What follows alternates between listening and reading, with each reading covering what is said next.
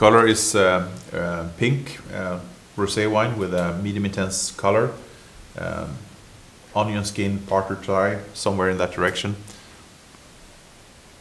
The nose is quite sweet, indicating ripe fruit with hints of red berry, sweet spices, honey, pear.